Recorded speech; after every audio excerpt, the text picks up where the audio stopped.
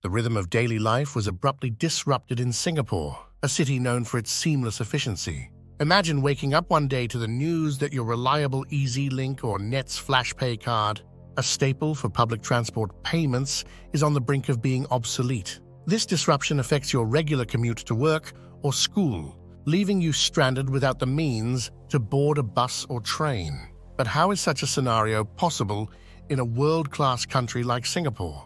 Well, it might have been a little dramatic, but the reality isn't too far off. January 9, 2024 marked a pivotal moment when the Land Transport Authority made a bold announcement that would reshape the very fabric of public transportation payments. As the city grappled with this sudden twist, questions loomed in the air like a mystery waiting to be unraveled. Why did the Land Transport Authority, or LTA, decide to pull the plug on these familiar cards, and what awaited commuters on the horizon?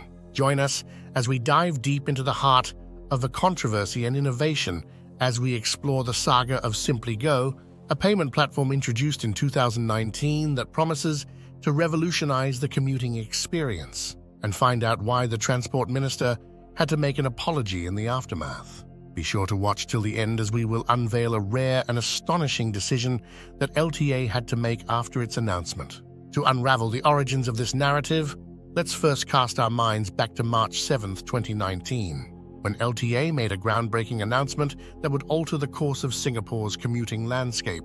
Simply Go was born out of a successful pilot of the account-based ticketing system introduced in 2017, allowing commuters to embrace contactless payments and bid farewell to traditional EZ-Link fare cards. This revolutionary payment platform not only granted commuters the freedom to use contactless bank cards, but also provided a portal for tracking travel expenditure and history through the TransitLink Simply Go portal. With widened payment options, users could effortlessly tap in and out using contactless cards and mobile devices linked to credit cards. The convenience seemed unparalleled, but the real game-changer came in June 2023. LTA made a sweeping announcement consolidating EZ-Link and TransitLink services under the Simply Go brand, positioning the Simply Go app as the ultimate one-stop solution for all transit-related transactions. By the end of 2023, a wave of optimism surged as new features promised instant card blocking, direct refund of remaining balances to accounts, and a more user-friendly interface. But as the saying goes, the devil is in the details. The optimism soon faced its first challenge when, in the months following the announcement, a senior citizen commuter shared a disheartening experience with the Straits Times, a Singapore news outlet. Upgrading his concession card to Simply Go left him in the dark, with no immediate insight into his fare charges or remaining balance when he took the MRT or bus. The frustration challenged the notion that Simply Go was an improvement for the average commuter. Despite the public feedback, LTA remained steadfast in their stance. A senior group director from the agency defended Simply Go, emphasizing the convenience it offered in remotely topping up fare cards and maintaining fare history. However, the convenience came at a cost, a lack of real-time information at fare gates and bus readers. The clash between technological advancements and the needs of the average commuter became evident. As the narrative of Simply Go unfolds, the storyline takes an unexpected turn, thrusting us into the heart of controversy and public uproar. January 9, 2024, stands as a pivotal moment in Singapore's transit history, as LTA dropped a bombshell that sent shockwaves through the city's commuters. LTA made the shocking announcement that from June 1, 2024, non-Simply Go EZ-Link adult cards and Nets FlashPay cards could no longer be used for public transport payments.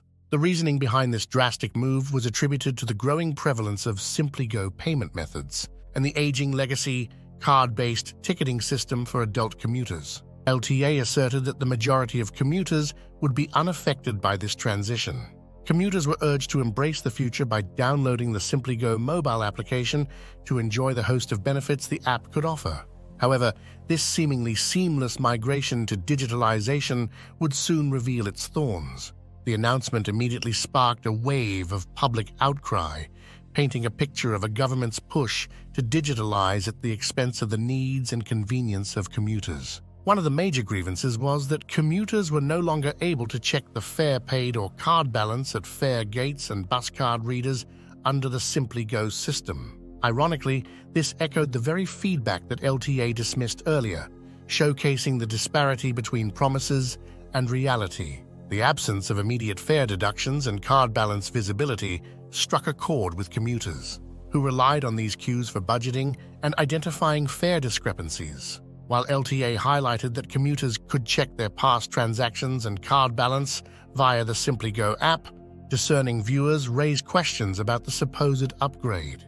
Many pointed out that similar functionalities existed in the Easy Link app, making the transition appear more like a downgrade rather than a leap forward.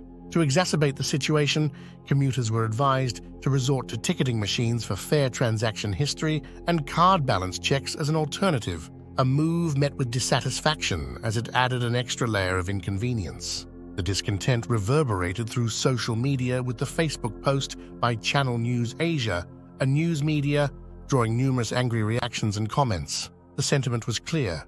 Was it necessary to migrate entirely to Simply Go, especially when it inconveniences the tech-averse senior citizens amongst other drawbacks? As if on cue, further issues surfaced with the Simply Go app becoming less responsive, denying users access to certain features. LTA responded, attributing the problem to a surge in transaction volume, promising resolution and enhancements. To rub salt to wound, more concerns were brought to light, with users encountering difficulties in upgrading their Easy Link cards to Simply Go.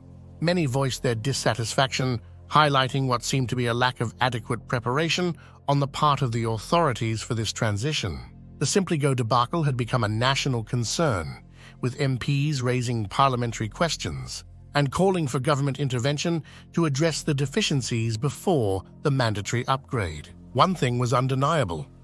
The LTA found itself amidst a growing storm, battling public discontent and grappling with the unintended consequences of their grand digitalization plan. The Simply Go saga had evolved into an urgent and formidable challenge, demanding nothing short of immediate attention and resolution. Will LTA stand firm in its commitment to transition to Simply Go, or will it reconsider its approach with a strategic pivot? Well, in a rare occurrence that is seldom seen in Singapore's policy landscape, LTA yielded and reversed its policy. In response to the resounding discontent of the public, LTA decided to indefinitely postpone the planned full adoption of the Simply Go payment system for adult public transport fares from the original June 1, 2024 date. As it transpired, the echoes of commuters' concerns had reached the ears of Transport Minister Chee Hong Tat, who acknowledged the validity of the grievances. In response, the government pledged a substantial 40 million Singapore dollars to extend the use of Easy Link cards and Nets FlashPay cards for adult commuters till at least 2030. The initial plan to phase out the older ticketing system in 2024 was abandoned in favor of addressing the concerns that were raised to ensure a smoother transition. The minister took a further step by apologizing to commuters for the fiasco, recognizing that there had been a judgment error in deciding to replace older public transport payment cards for adults. He admitted to underestimating how commuters valued seeing fare information and card balances, pledging to learn from this experience and strive for improvement in the future. The decision to shelve the plans brought a collective sigh of relief from public transport users, grateful that their concerns were heard. However, discerning observers noted cracks in the communication strategy and a lack of preparedness on LTA's part. The incompatibility of Simply Go cards with other payment systems, coupled with the failure to anticipate the needs of different commuter segments, highlighted shortcomings in the product design stage. The abrupt U-turn exposed the necessity for a more user-centric approach, addressing the fundamental need for commuters to track fare deductions and card balances. The unforeseen inconveniences caused by the lack of foresight underscored the importance of holistic preparation before rolling out transformative initiatives for the nation. While this fiasco undeniably dealt a blow to Singapore's public transport narrative, there is a measure of understanding for Chee Hong Tat. He assumed the role of full minister for the Ministry of Transport only on January 18, 2024, following the resignation of the former Transport Minister, S. Iswaran, amidst a corruption scandal. What exactly happened in this shocking case of corruption in Singapore? Watch this video to find out more.